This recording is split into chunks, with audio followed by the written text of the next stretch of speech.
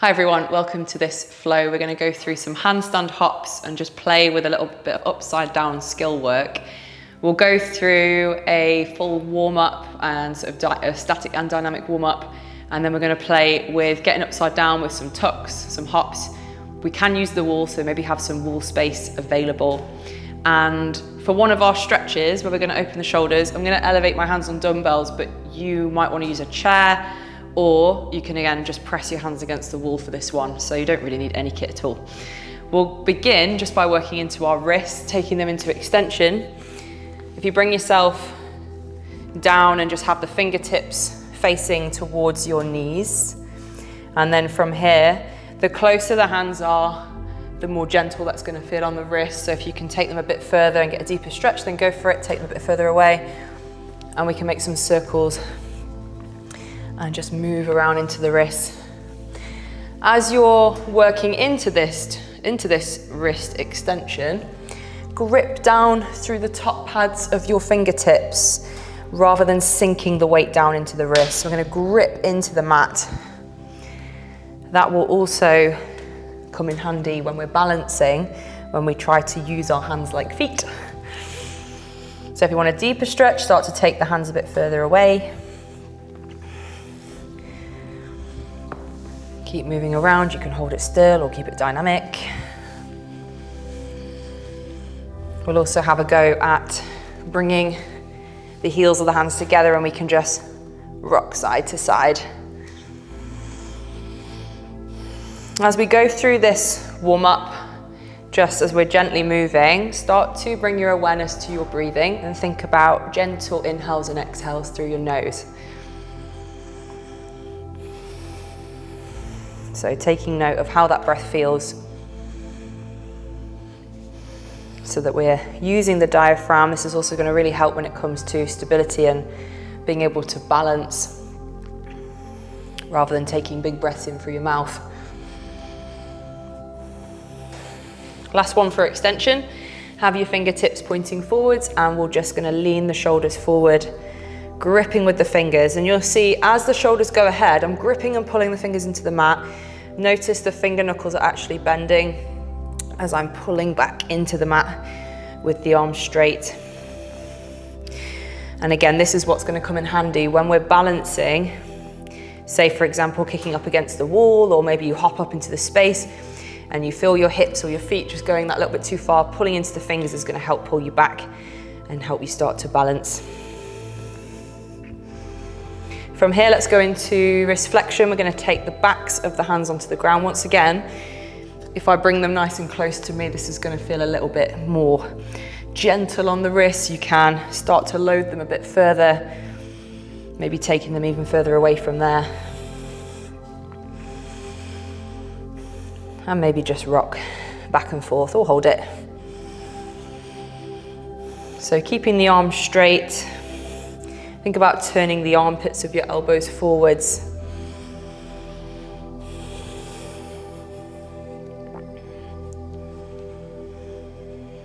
Still just gentle breaths in and out of your nose. And from here, we're going to move into a little bit of rotation, followed by some strength work for a bit of muscle activation. So if you just release the hands from there, we'll make some circles, gently rotating one way and then the other way. Maybe even spread the fingers, draw some figure of eights, really pulling the fingers or spreading them as far apart as you can. You'll feel some heat building up into the hands. And then from here, let's go palms down again. So from this tabletop position, the further my shoulders lean into it, the more I'm going to load into this position. It will become more challenging. So you can sit further back to make it easier. We're going to raise the heels of the hands up and down. And once again, as the shoulders will come forward, now that's a little bit harder. I'm going to load them up. Lots and lots of volume. So working into the wrist flexors here, you'll start to feel a lot of heat into your forearm once we get through some high volume. So keep going, up and down, up and down, up and down. And once you start to feel lots of heat and muscle activation, you can rest on that one. And from there, we're going to work into the wrist extensors. Similar drill, backs of the hands onto the ground, fingertips point towards each other, elbows can bend. We're going to press into the backs of the hands, press into the tips of the fingers, and then close the fist at the top. So rather than moving without intention, first of all, focus on muscle activation, pushing down and then closing up into that position with the fists on the ground, and then back out, push and lift. And of course, once you get the hang of feeling that activation into the backs of the hands and the mat, you can pick up the pace, but focus on that intention.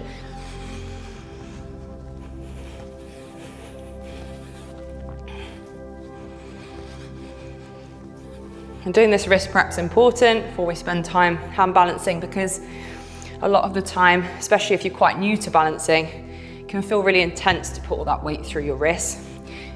So a bit of movement to open up the range, and then something to work through the strength, but also don't underestimate the actual strength you're going to build by balancing on your hands.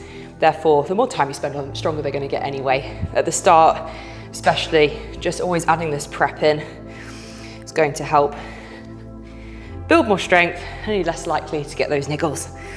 So that's for our wrists. We've gone through flexion, extension, rotation, and some raises. We're going to move into the shoulders. So first thing I want you to do is, either from a seated position or standing, doesn't matter, we're going to raise the arms up, take the shoulders into flexion. Notice how that position feels. Do your ribs flare out? Are you limited in range? You get stuck here, and the only way to go higher is to actually extend. Let's try to keep the ribs down. Shoulder blades will elevate, raise the arms up, and just see how does that feel. And we're going to go into a drill and then retest it. Nice simple movement. I'm just going to use the dumbbells for this one, but you can press your hands flat against a wall, or you can elevate your hands on top of a chair or a box. So roughly shoulder width. You can also mix your grips up and go different widths, that's fine. We want knees under hips, and from this position we're going to keep the arms straight. Breathe through the nose, take the head and the chest through towards the ground. So holding this position, gentle breaths. If you've got the hands elevated on a chair or on dumbbells like me, press down through the fingers as well.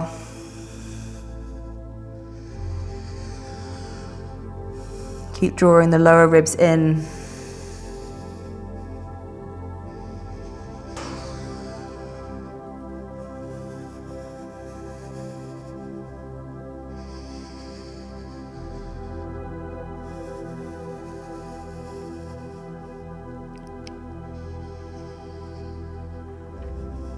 So you can stay there, or take one hand off and go one side at a time. So if I bring one hand down, the other hand elevates, and I'm just going to move around a little bit more, side to side, work into the lats as well. Can move up and down. Just finding any areas that might feel tight. You can also add some rotation, reaching through and open up.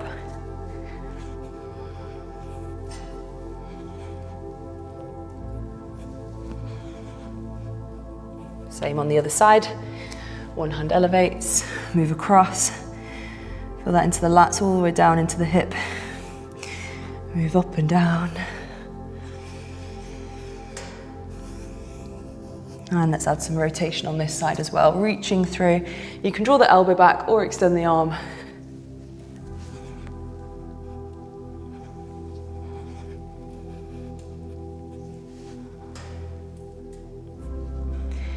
And then release. From here, just retest that position. See how it feels. Maybe a little bit more open. We'll sit onto our bum and open into shoulder extension. Hands are going to be behind you, fingertips pointing back. Squeeze your shoulder blades towards each other and send your bum forward. And you don't have to be able to go particularly far, just go to where you can. Grip down through the fingers. This is also going to help support the elbows so you don't sink into the elbows. So grip with the fingers. Maybe go a bit further, keep the chest open, avoiding hunching up. You can have knees bent or you can extend the legs.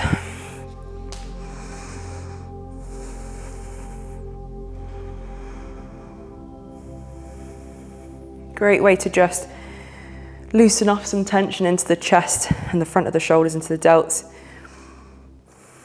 You can either stay there, We'll go for a couple of reverse tabletops. We're just going to tuck the bum under, lift the hips, open the chest. Lower down, we'll just do 4 more. So lifting up, open the chest, squeeze the glutes. Just going to where you can. Your hips might not come all the way up here, so even if they're down, just have that intention of drawing your chest open.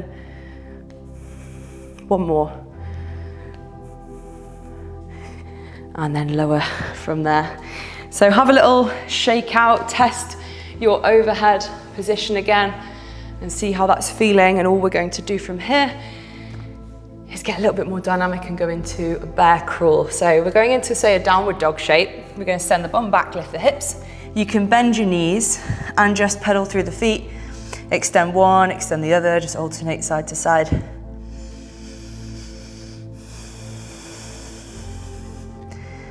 So from this position, shoulders are nice and open. That's what we want for our handstand. Feel the shoulder blades elevate, just like you will when you're pressing into the floor. And you can walk forwards, back. If you've got lots of space, move around the space that you're in. From there, this time keep the arms straight, walk the hips up as high as you can, and back again. Your hamstrings might not appreciate this one. You can bend your legs if you need to bend your legs. So let's try and get the hips up as high as you can. And that's going to be important when we're going into our handstands, into our hops. We want those hips to go up as high as possible. Just 1 more. And back into that downward dog shape. We're going to step 1 foot up outside, a hand into a deep lunge. Take it back, switch to the other side, working into the hips a little bit more now.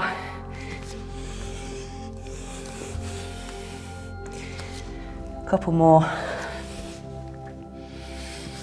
On this next one, step forward. You might need to lower your back knee. In this deep lunge position, we're opening up into that deep flexion in the hip. This is going to help us in our hops, going into those tuck shapes. And I can have my hands on the floor, inside that foot, the hand closest to the front foot.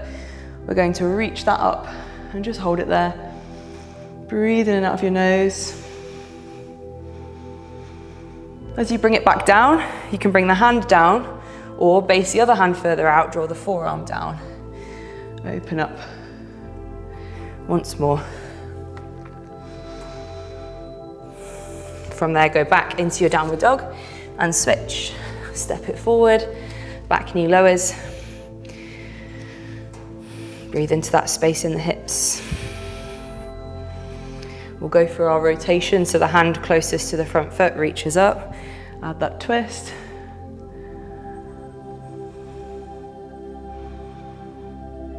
And as it comes down, you can bring the hand down or the forearm down.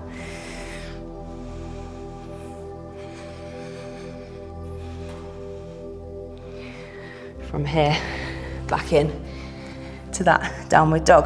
We'll go into some hip rotations, and for this one, you can do it from tabletop. So if you struggle with the downward dog variation, do it from down here instead.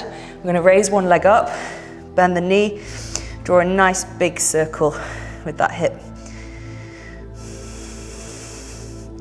We'll do 3 one way, then 3 the other way. Bigger the circle, the better. Take it open, nice big circle out.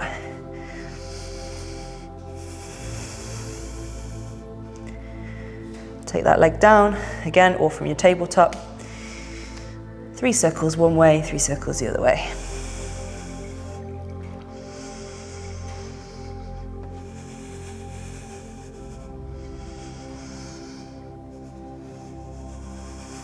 Place that foot down. We're walking our hands back towards our feet now. You can bend the legs and just curl up, standing. We'll come into some ostrich walks from here. We're going to step 1 foot forward. Think about hinging at the hips. Bring the hands down to where you can. Stand up. You should be feeling the hamstrings, not the back of your knee.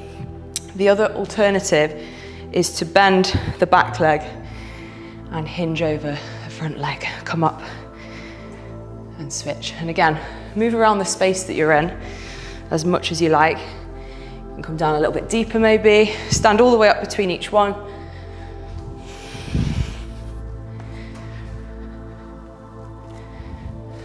And we can also start to add some little hops. So I'm now going to bring my hands down, press.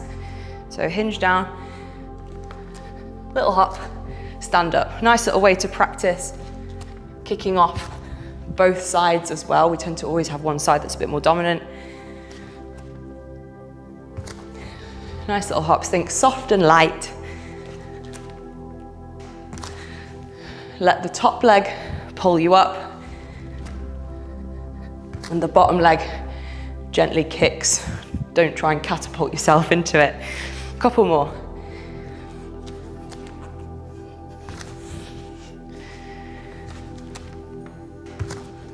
And then from here, we'll come into a squat.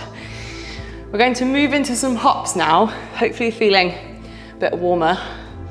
I've literally got a fire on, so I'm very warm. We're going to go into some little hops, medium hops, and bigger hops. And as you get more confident, we'll start to take those hips higher. You can, of course, use the wall. Keeping it nice and simple to begin with. From my squat position, which you might want your heels lifted, or maybe your squat is around here, just wherever your natural squat position is, I want you to let your hands fall naturally in front, press through the arms, and just hop the feet. So tiny little frog hops. Making sure the elbows don't bend. Okay, we want to keep those arms nice and straight. Maybe also go from the foot to the sides with some lateral hops from your squat, whatever that squat looks like. Hands go across, hop across, and again, press and hop. Nice to just mix it up. Do some lateral hops, do some hops forwards, do some hops backwards, play around a little bit. As you get more confident, I'm going to think about pulling the hips up a little bit higher now. So the hands fall in front, let my hips come up, and try to land soft. So I'm thinking about the hips trying to get further and further up above the shoulders.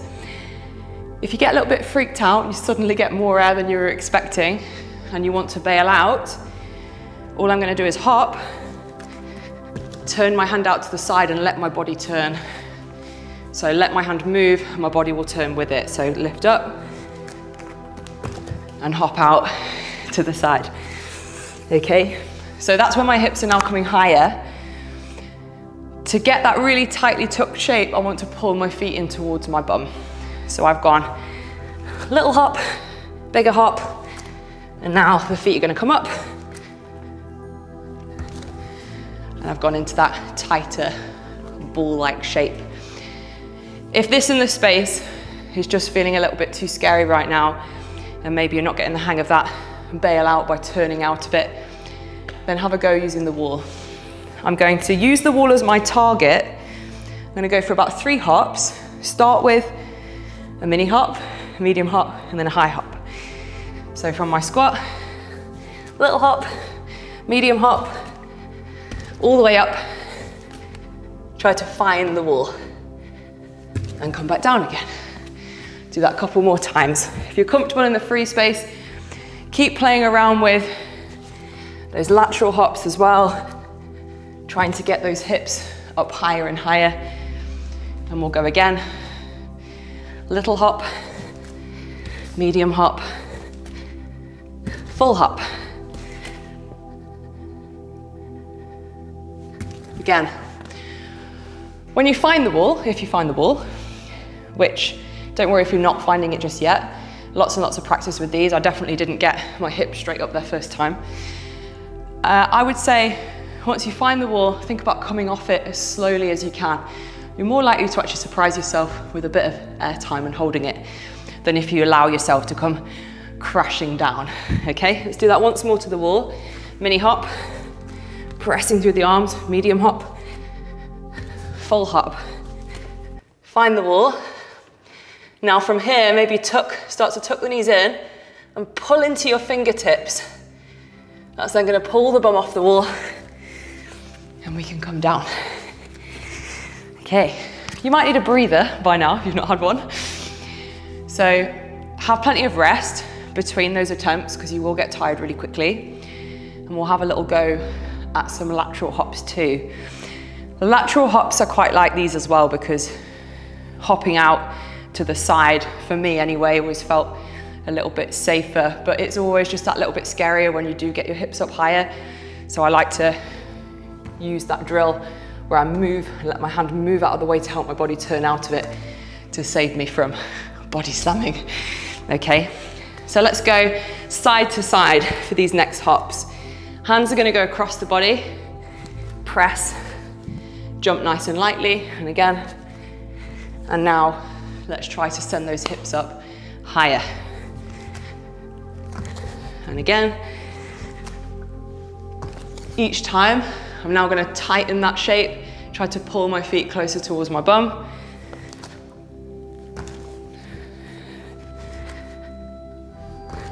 Makes you feel nice and light when you can really compress that shape. It's important to note that not everybody's shapes are going to look the same. You might struggle to compress at your hips, therefore your tuck might not be as much of a tight ball as somebody else's. So just work with the range that you have and have a little play with how tightly you want to draw your knees in, how tightly you can get how tightly you can get your feet to your bum, and see what works for you. Let's go again. Hands go across. Try and pull those hips up. And again.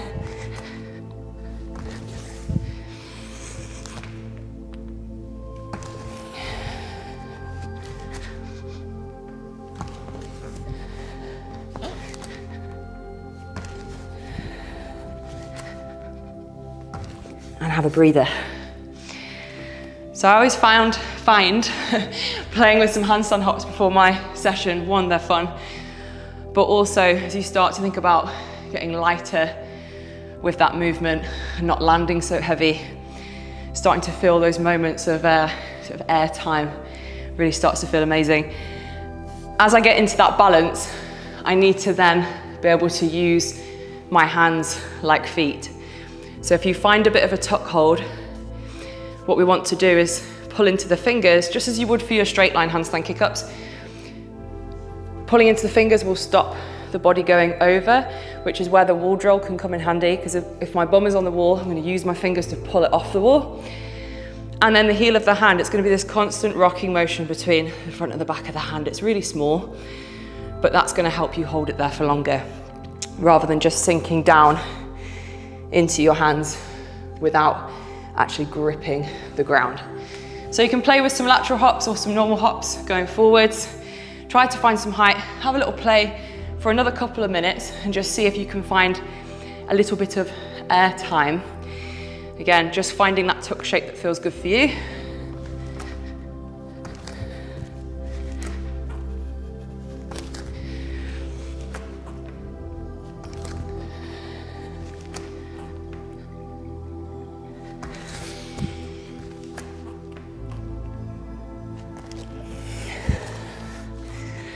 Have a rest whenever you need to. My hips are getting tired now. We'll go through one more hop against the wall. For those of you that might be using the wall, to think about using your hands like feet. So maybe the hopping up isn't happening yet and you're struggling to get your hips anywhere near. But if you're comfortable with kicking up, you can kick up and tuck down. So we're going to do that now. So I'm going to kick up to the top. From my handstand, eyes are going to lift just between the thumbs, so the head doesn't really crank back. I'm just going to lift my eyes, bring my feet down the wall, pull into the fingers, slowly start to bring my feet off the wall. Don't worry if you're not tucking the knees right in. Just see if by gripping into the fingers, you can actually pull the toes off. Even if it's tiny little taps, maybe the knees can come in. Squeeze them in nice and tight, pull into the fingers, come down as softly as you can. So have a couple of goes, maybe with that variation, seeing if you can just find a little bit of a hold and use that as a bit of a drill to practice. So once you've found the top, maybe you've kicked up straight line, tuck the knees down, We're looking at that space between the thumbs, and I'm going to grip with the intention of pulling myself away from the wall. Really gently. It's not a fast movement. Let it happen gradually. The thing you want to avoid doing is trying to kick your feet off the wall. So maybe we're up into that handstand, we've tucked down, and then you're doing these toe taps where you're pushing yourself off, and there's too much momentum. And that's why we really want to feel the gripping to pull the feet away, and you'll feel like you find a little bit of a hold from there. So the wall variation can really help build that awareness for our handstand hop in the space. We'll go for a couple more, and then we're going to rest and stretch out. So use the wall or use the space, have a bit of a play, move forwards, hopping up, move side to side, going across.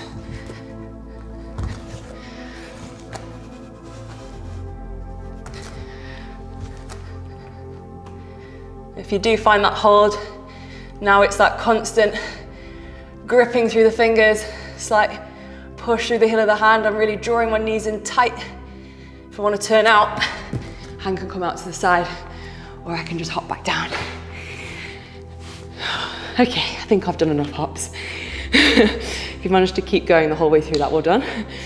We'll stretch into the shoulders and go into some shoulder extension first.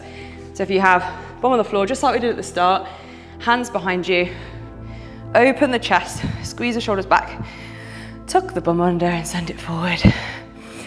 Keep the chest open. And if you're breathing heavy like me, try to relax and slow it down. Think nasal breath, gentle inhales, gentle exhales.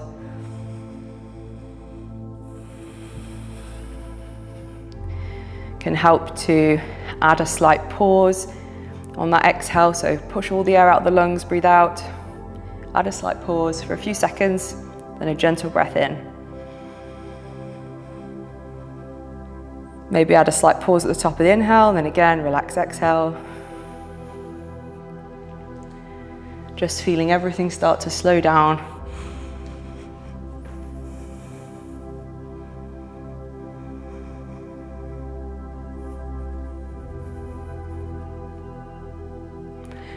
From here, we'll bring the bum back.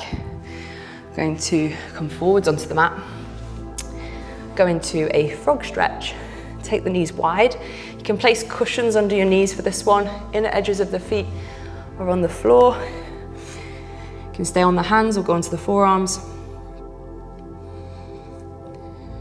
Gentle breath. Knees are as wide as they can go. Feel that stretch into the groin, into the hips, to the inner thighs.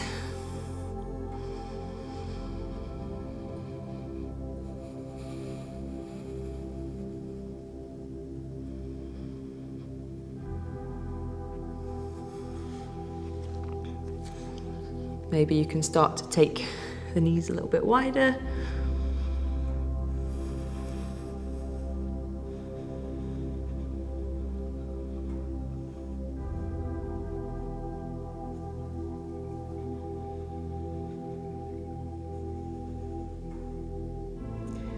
From here we can bring big toes to touch, send your bum back towards your heels.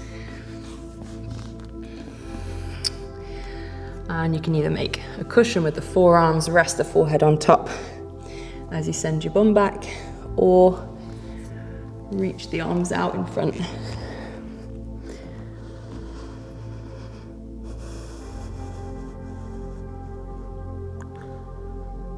So just allow yourself a minute or so to rest and recover. Again, just gentle breath. Nice, soft and light inhales and exhales. Almost bringing it to the point that you can barely hear it.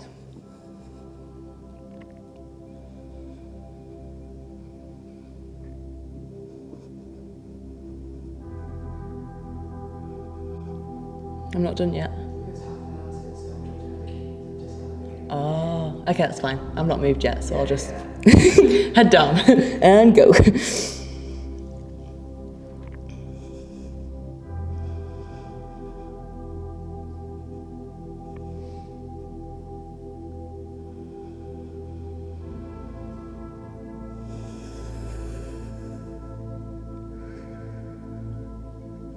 When you feel ready, you can start to bring yourself up. Any other stretches you feel you might need to do, spend a couple more minutes if you like. Thanks for joining me for this handstand flow, everyone. Don't forget to subscribe and like this video, and I look forward to seeing you for the next one.